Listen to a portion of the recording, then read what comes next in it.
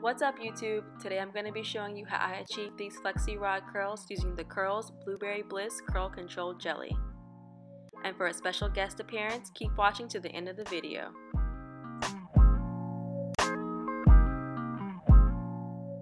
Starting on freshly washed hair, I'll be applying my leave-in and avocado oil to help moisturize and seal my hair.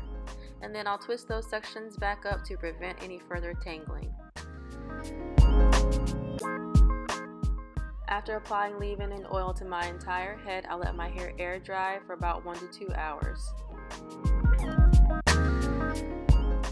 So once my hair is about 80 to 90% dry, I'll be using the Lavish Curls Moisturizer and the Blueberry Bliss Curl Control Jelly to set my FlexiRods. I'm going to take the sections I'm not using at the moment and clip those out of the way. And then using the Curls Moisturizer, I'm going to spray one entire quadrant with the moisturizer. And then I'm going to separate that into smaller sections to then start my FlexiRods.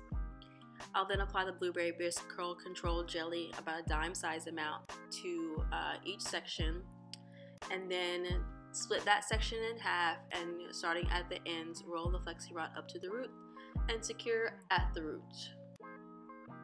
So you may see a lot of people who secure their FlexiRods at both the roots and the ends, and the reason why I don't do it this way is so I can fit more FlexiRods onto my head, because if I secured it at both ends, they all wouldn't fit. I like to keep my hair rodded in small sections. So number one, my hair will dry faster, but also to create a much sleeker curl. The more hair you have on the rod, the less sleek your hair might be, and your hair may end up retaining some of its natural curl pattern, especially at the root. So the smaller the sections, the sleeker the curl, and the faster it'll dry. So with the Curls Blueberry Bliss Curl Control Jelly, I love it because it has blueberry extract, which is an antioxidant to help protect the hair, and then it also contains castor oil, which is a great moisturizer for the hair. This is about my 4th or 5th time using this Curl Control Jelly for different hairstyles, and I really love it a lot. So I had no intentions of sleeping in these FlexiRods, so I decided to go ahead and take them out before I went to bed.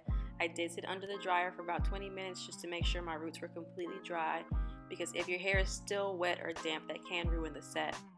So before I go to bed, I'm not going to separate my curls. I'm going to wear my hair in a pineapple, and I'm going to use this stretched out elastic and tie it over my neck twice, and then pull it over my hair, just so my hair is nice and high up on my head to protect my curls. And then some of the pieces in the back I'm going to take out because I don't want this to stretch too much, because that'll give me mullet shaped hair. And using my satin scarf, I'm going to pull that over my head just to keep my hair protected and keep it moisturized. And in a little bit you'll see me take the elastic off of my head, because I don't want my hair to have any bends or any kind of weird shapes in my hair overnight. So then I'll take my oversized satin bonnet and place all of my hair on the inside to protect it while I sleep.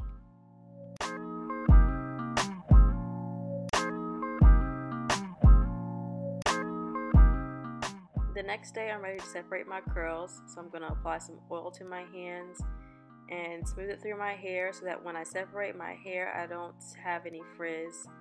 And then starting from the roots, I just take my thumbs and run my fingers from the roots to the ends and just separate my hair where it wants to naturally separate, and which is what I do for most of my styles when I separate.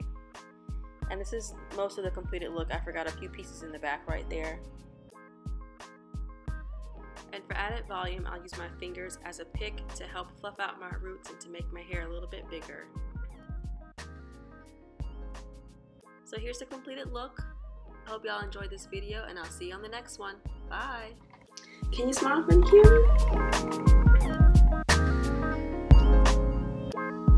Say hey, YouTube! Here's my squish!